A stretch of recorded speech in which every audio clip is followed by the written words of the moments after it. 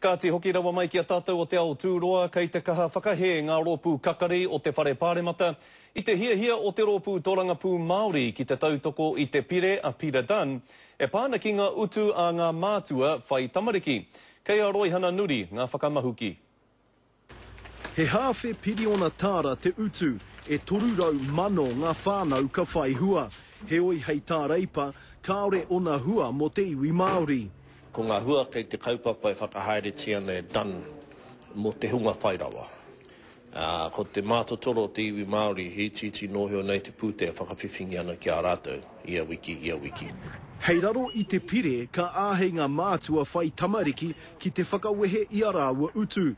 Mā te pērā ka heke iho pea te nui o tā rāua na matāke. Hei whakatauira ake ko tahirau whātekau mano tāra te utu a te pāpa.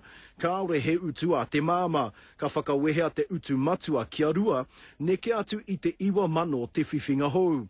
Mēnā he whitu te kau mano te utu a te pāpa, rua te kau mano tā te māma, he rahi ake i te rua mano te whiwhinga. Engari mēnā he ori te ngā utu a tau a ngā mātua, kāore he whiwhinga. It's a tax cut for those who are very, very wealthy.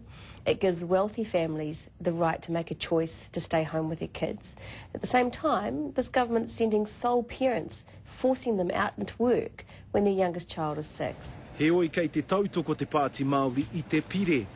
We like the fact that it means that people can split their income. Te mate o te Pāti Māori, ka huti te premier i ngā reti ka peke te Pāti Māori. I am worried that the Maori Party is choosing to support this legislation because it won't help Māori families who are at the very bottom.